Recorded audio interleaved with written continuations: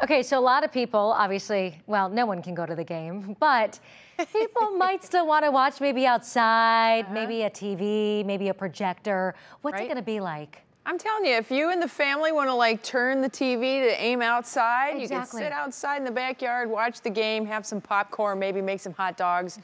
Do it all up right. And it does look like it's going to be beautiful weather to do that, too. We're going to start a little humid with patchy fog around in the morning. That's thanks to the rain that we picked up today. Temperatures are going to be in the 60s to start. 80s as we get into the afternoon. Mostly sunny skies. Very seasonable, actually. A northerly wind is blowing into northeast Ohio. That is just fine. This is a different wind than we've had over the past couple of days. Temperatures are currently in the low 70s. Couple upper 60s showing up, but the more important temperature is the dew point temperature. Earlier today, yesterday, we're talking about everybody with 70-plus degree dew points, a dramatic change, a shift from north to south, with 71 still hanging out in Dover, but the rest of us now getting back down into the 60s. And as we go through the night, very slowly, we'll see those humidity levels coming down just a little bit. Remember, right along the lakeshore especially, we've got that marine layer, so the fog may stick around. Here's a look at the radar for us right now, and if you're down in Tuscarawas or Carroll counties, you may be seeing some lightning flashes to your south. That is all gone. It's all by you. You don't have to worry about any of that rain anymore, because all of it is going to be moving outbound. Notice that the general shift is that everything is moving east southeast. We have high pressure to the north. That's why we've seen our winds change around a little bit.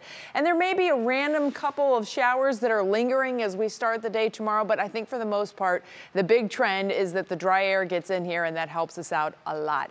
Here's your National Design Mart hour-by-hour forecast. We're going to fade back into the 60s across northeast Ohio as we head through the night. Partly cloudy skies will be the rule. Little fog is possible. By noon, we'll be up around the 80-degree mark with mostly sunny conditions. You can see the few little random shower chances. I think all of that stays east of us with maybe a 10 to 15% chance of a shower popping up. But look at this, 3 o'clock in the afternoon, temperatures in the low 80s, a little cooler along the lakeshore.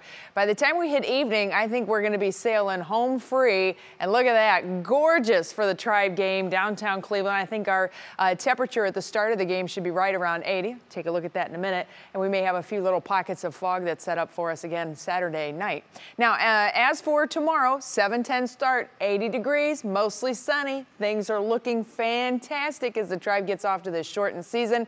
I have to tell you, if we make it to 83 degrees in Cleveland as the high temperature tomorrow, that will be the warmest home opener that we have had since 1902.